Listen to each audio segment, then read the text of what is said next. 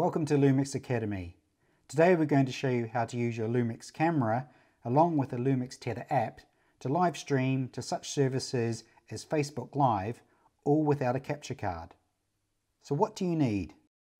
A LUMIX Tether compatible camera, the USB cable that came with your camera, a computer with LUMIX Tether installed, and a link to the free software is in the description below. Broadcast software such as OBS and an internet connection, but you already knew that. LUMIX Tether works with OBS and lots of streaming services. We'll be using Facebook Live in this example. Let's start to set up your LUMIX for use with live tether and live streaming mode. First, connect your camera to the computer and turn the camera on. Once connected and switched on, the camera will ask you how you want to use USB mode. Select PC Tether. Then set the camera to creative movie mode. By default, your camera will only autofocus when recording, and if you want to autofocus during live stream, turn the autofocus to AFC, go to continuous AF menu, which is in the movie mode symbol, continuous AF, and select mode 2. Then go to face detection autofocus and make sure your face detection is selected. Now set the exposure to the brightness that you like. Don't worry if the lighting changes during the stream, you'll still be able to change the camera exposure during the stream. Let's open LUMIX Tether for streaming. Once open, click on the LV button. This will activate the live view mode and your main control panel. You can improve the live view quality by clicking on the live view quality button and clicking Fine. You can also change the view and hide the control panel by clicking on the live view streaming button up the top left. This is your broadcast source, so now let's head over to OBS.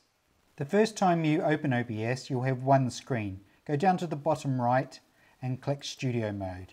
The left screen is your preview and the right screen is what Facebook Live will see when you broadcast. Now head up to the Tools bar and click Auto Configuration Wizard. This will configure OBS the best for Facebook Live for your stream. Choose 1280 by 720 for your canvas resolution. And now we want to get a stream key, so now we head over to Facebook Live. Click More and Live Video. Click Use Stream Key. Copy the stream key and go back to OBS.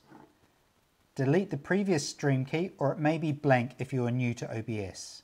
Control V is paste the new stream key in and click Next. Yes, you want to do a bandwidth test. Now OBS has worked out the best settings for you to broadcast in Facebook Live. Click Apply Settings. Now we want to bring our feed in from LUMIX Tether for streaming. Go down to the sources and click plus, window capture, and choose the LUMIX Tether live view. Click OK, and all you have to do now is resize it down to the right size for your feed. Click transition so it's already in the feed for you.